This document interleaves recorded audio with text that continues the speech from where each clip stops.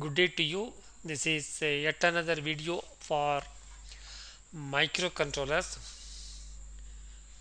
Today I am going to describe about CPU. CPU means Central Processing Unit. This is similar to our brain. Our brain controls all the organs, internal and external. CPU controls all the resources inside the microcontroller. So I am showing you a small portion of the block diagram. This is the entire block diagram. So you can see it is little bit intimidating. Just like our brain is right and crisscross wise, this is also a lot of crisscross connections are going on. There is no need to understand this completely to use the microcontroller. This is like since we work in the world, do every action without understanding the brain how it functions. Similarly, you can use a microcontroller without fully understanding what is CPU. So just listen to this video. Whatever you understand, that is more than good enough. If you don't understand anything about CPU also, absolutely there is no harm. So be relaxed and watch on this video. Let me zoom into some portion one by one and then explain this video for you clearly. So this is ALU. The entire arithmetic operations and logical functions happen in this unit. ALU stands for arithmetic and logic units.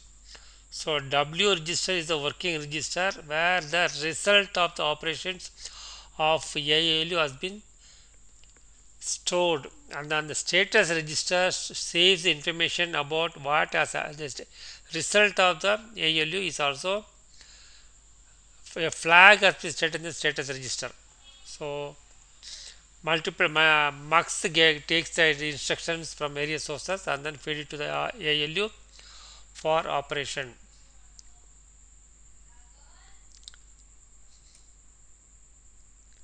So this is the external pins of the microcontroller. You can connect the oscillator so that we generate a clock frequency. This is the clock generation area, and then we can use the internal clock also for run the CPU. CPU always runs on a clock.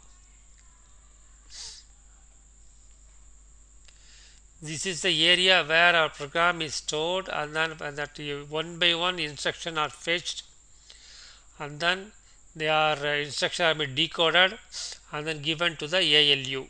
It goes to the ALU.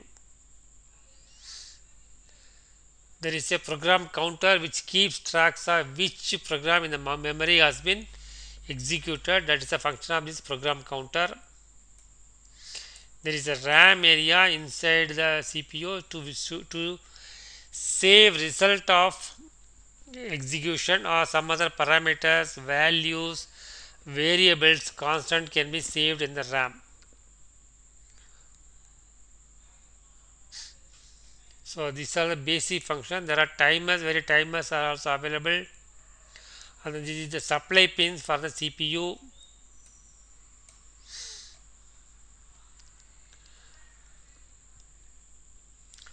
So this whole of CPU controls the entire operation of the microcontroller. So these are all number of lines. This represent here five. This is a 5 line, 5 bits data. This is 12-bit data. This is again 12-bit data.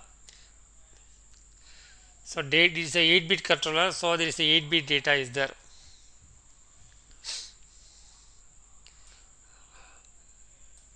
So here are the 15-bit path is being used for various types of.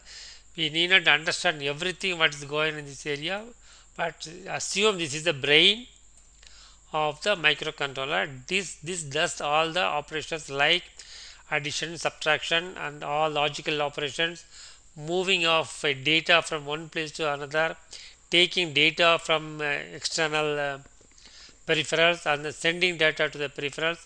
All operations are done by this CPU. So this is the end of this video.